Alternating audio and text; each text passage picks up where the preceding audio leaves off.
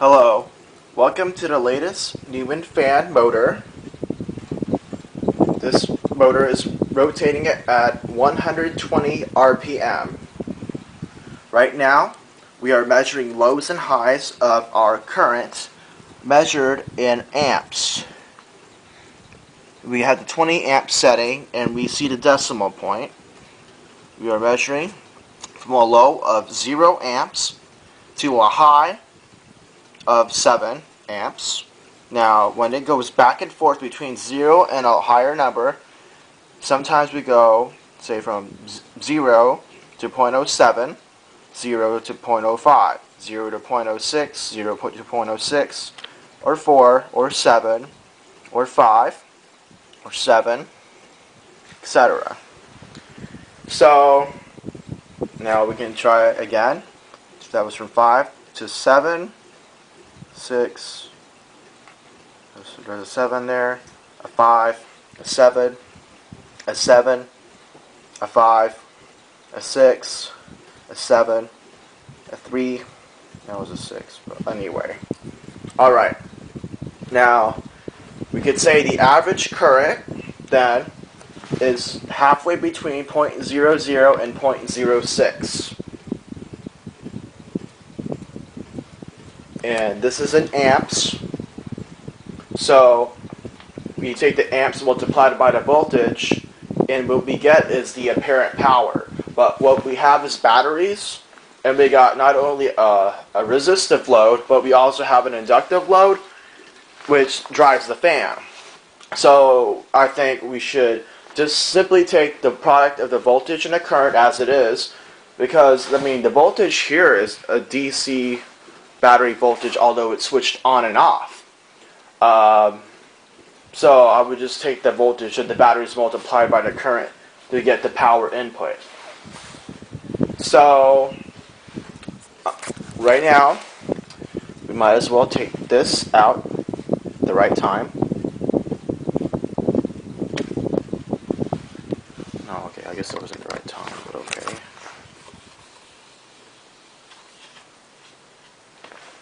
Now,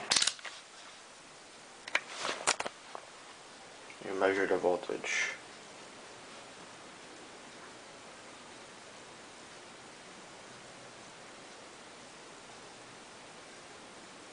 There we go.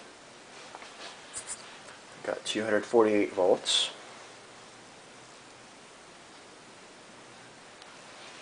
At the 1000 volt setting.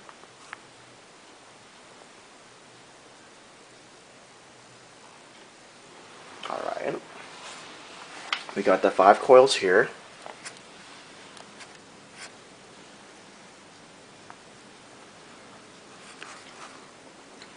Each of these coils up to 4,000 feet. So we got about 6 kilometers of wire in this motor. Over here are the batteries.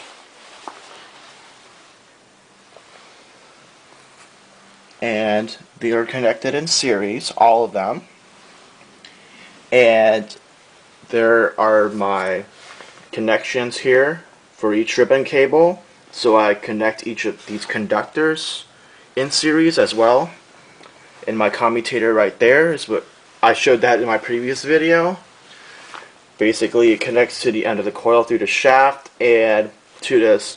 What this is actually has a bunch of strings I got from old ribbon cable, and I wrapped it around this twist tie to break the commutator.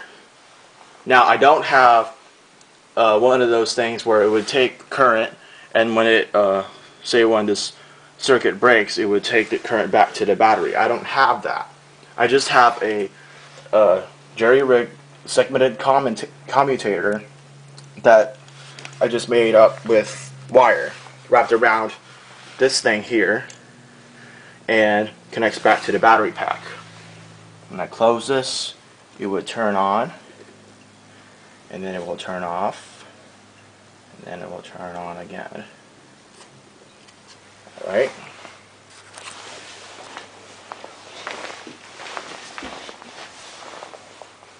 We'll go ahead and hit the switch. So I'll move it over here. And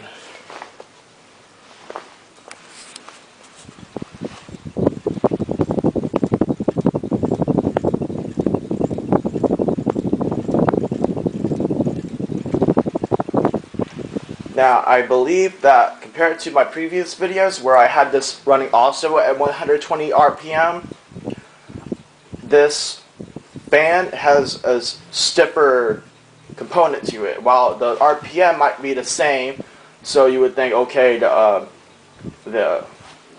cubic feet per minute of airflow would be the same, but what I'm feeling is a higher pressure. And I think if you look at my previous videos, you'll be able to hear it, literally, as a difference compared to, comparing this, where I have 5 coils instead of 4. So with 4 coils, the force was less, I think, than compared to now, even though the speed is the same. Now, I did a preliminary calculation of what happens if I take a voltage times a current.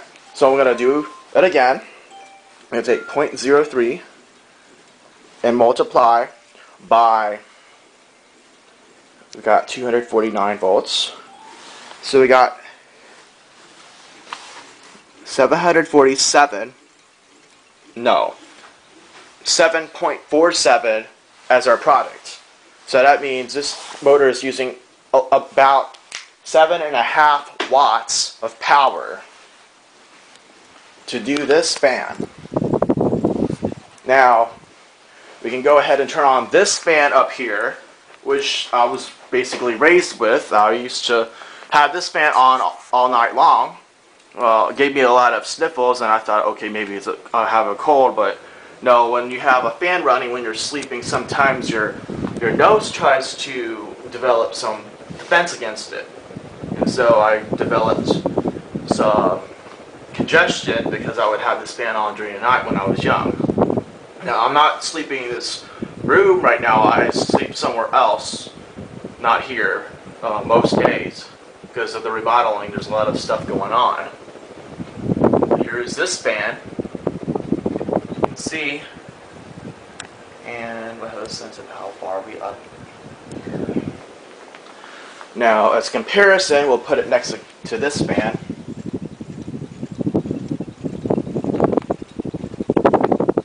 Alright. Now, compared to the other video, I have this fan more inwards. Okay, so theoretically, if I move this fan to the side, this will blow harder for what I've got here. Alright, so we got these several things going on here. Alright, and we'll compare.